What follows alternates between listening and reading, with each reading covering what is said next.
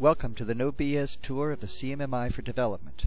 This is a series of short videos that explain, in a common sense way, what the CMMI is about, how it's structured, why it's useful, and the elements of the model.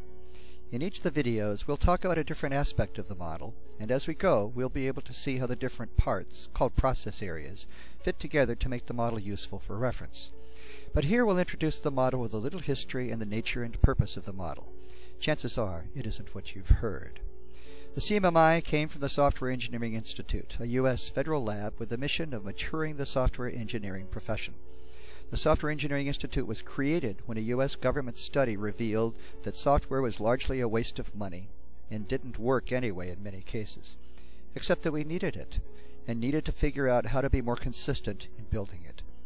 The CMMI originated as the CMM, Capability Maturity Model, for software in 1994, which was developed from a 125-item questionnaire in 1987 about the way software was developed and managed. Between those years, a few thousand engineers and managers noodled on the issues and contributed to the solution. It was inspired by Watts Humphrey, an IBM VP who went to the Software Engineering Institute in Pittsburgh to help programming grow up from an ad hoc art form to a professional engineering discipline. Watts is in a line of quality gurus that include Deming, Juran, and Crosby, and the model reflects those quality principles and practices. But let's see what it is by looking at what it isn't for a moment. The CMMI is not a guideline. It's not a set of processes or procedures to follow. It's not a mandate for improvement. It isn't prescriptive, except in general. It doesn't prescribe a particular way of doing work, only that the way you do work get an expected result as described by the intent of a practice proven valuable over time.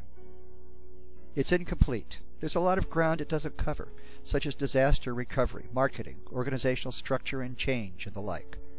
So what is it? It's a reference model, a structured description of proven practices in product engineering and engineering management.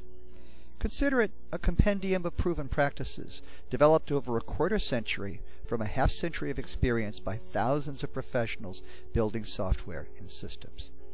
It's not leading edge, but trailing edge. It's Engineering and Management 101 rather than 501. But the practices are sound, and the model has face, concurrent, and construct validity as measured over time. Not a bad start for a reference book, but it's a place to start, not necessarily to end. And remember, it describes what, not how, which leaves a lot of room for innovation, exploration, and new approaches to product development. In the next video, we'll take